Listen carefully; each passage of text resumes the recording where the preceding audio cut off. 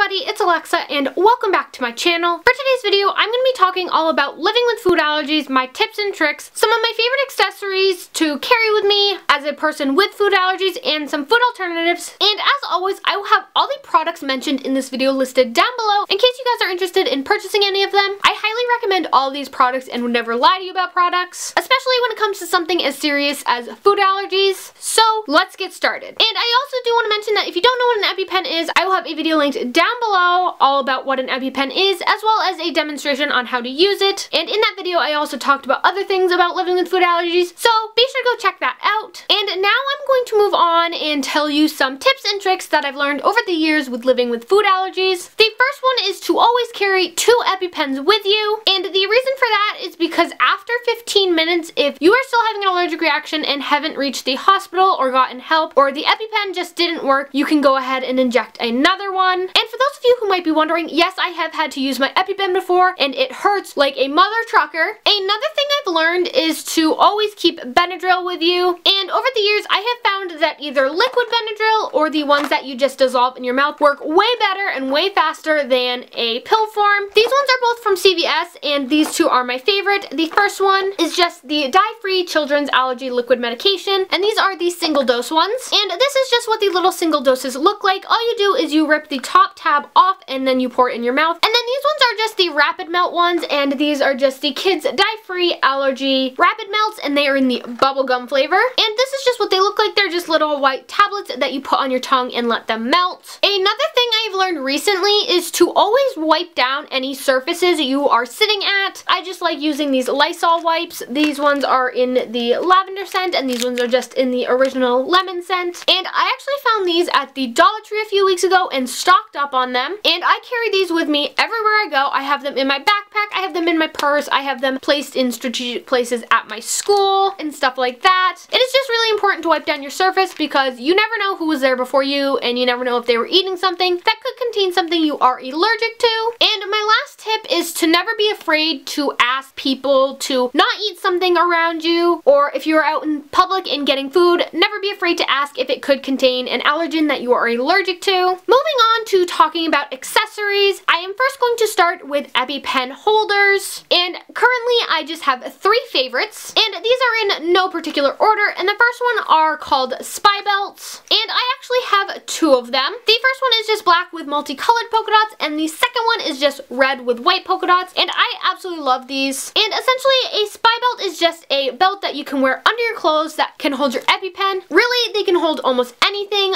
They can fit the iPhone 6, they can fit money, you can hold Epi-Pens, inhalers, anything you really wanted to, and you can wear them under your clothes. You can also just hook them to things like your backpack or your purse, and it just makes having an Epi-Pen with you at all times so much easier. Both of these are in the large pocket size, which I absolutely love. And for a comparison, I do want to show you guys the difference. This one is just carrying a single Epi-Pen, and this one is carrying a double Epi-Pen. And I will go ahead right here and insert clips of me wearing them to show that they are really concealed under your clothing and no one can really tell. And what's really awesome about the spy belts is that they are lightweight. You can carry your Epi-Pen, you can carry Benadryl, you can carry money, you can carry your phone, you can carry almost anything you could possibly need with you. And the fact that it is on you makes it so much better, so that if you do happen to have an allergic reaction, you don't have to go searching for your Epi-Pen. It will be on you directly. Another Epi-Pen holder that I really like is from a website called Allergy apparel, and it is just this one. This is their Epi-Pen Carry-All Polka, and this is the one that I usually either keep in my backpack or in my purse. This one is cool because you can wear it on you, and it does come with a belt so you can wear it on you. However, I do not wear this one on me because it is a little more bulky, and it also comes with a carabiner attached, which I really like. And with this one, it comes with a little stitched in piece of cloth that you can put your name, your phone number, and an emergency contact in, which I really like. And it is essentially one main pocket with a folderish type of pocket over here, which I just keep some Benadryl in. And then you can just fit 2 Epi-Pens right there. And then there is a little zippered front pocket, which you could put some money in, some more Benadryl, and stuff like that. And this definitely is one of my all-time favorite cases, along with the spy belt. And And then the last carrying case for Epi-Pens that I like to use is actually from the Epi-Pen company. And if you guys have Epi-Pens, all you have to do is go on and create an account and you can get one of these for free. I highly recommend doing it. They have a bunch of different designs and types. This is just one of the neoprene cases and it is just yellow, blue, and green. And like the others, this one also comes with a carabiner. And with this, it has a little pocket in the back, and in there I just have my information card. And then on the outside, it just came with little tags and it just says Epi-Pen inside. And then there are two pockets. This front one just unclips, and in here is where I keep my Benadryl. And then there is just one big pocket where you can keep your Epi-Pens, and this fits two of them. Overall, this is a really good case and I don't have anything bad to say about it. However, if I had a choice, I would definitely go with a spy belt or the Allergy apparel case. Another accessory that is really important to have is a medical ID bracelet. My personal favorite is one I've talked about here on my channel, and it is from a company called Endeavor, and it is just their My ID sport bracelet. It is just a simple silicone medical ID bracelet that carries all your information on it. I can't actually show you the back of my bracelet because then you will all have my information, but essentially on the back of the bracelet there is a little bar that has a QR reader, so anyone with an iPhone can scan it if you're in an emergency and get your information. And if they do not have a QR reader app, all they have to do is call the phone number on the back, and then all they have to do is enter the ID number on the back of your bracelet as well as the PIN number, and then it'll pull up all your information. And then moving on to apps that I really like, I have two. The first one goes along with the bracelet, and it is just the My ID app. And this is what you use to put in all your information and attach it to your bracelet. And I can't show you too much because it does have all my information, but essentially you can do your vital medical conditions, personal information, address, emergency contacts, allergies, medications, physicians, insurance information, other information, and you can also see your linked products. And another app related to having food allergies that I absolutely love is an app called DineSafe. And essentially on DineSafe, all you do is you go in and you type what restaurant you are going to, and you also put in your food restrictions, and then it'll pull up everything on the menu that you can have in green and that you can't have in red. And it just makes eating out so much easier so that you don't have to constantly ask what's in this, what's in this, what's in that, is there peanuts in this, is there egg in that. And lastly, I'm going to be talking about my two favorite peanut butter alternatives. My first and all-time favorite is sun butter, and I personally like the creamy kind, and it is made out of sunflower seeds. And on the container, I really like that it says that it is free from the top 8 allergies, which are peanuts, tree nuts, wheat, soy, dairy, eggs, fish, and shellfish. And I also really like that it is made in a peanut-free, tree nut-free, and soy-free facility, so you do not have to worry about cross-contamination whatsoever. And it is also school safe,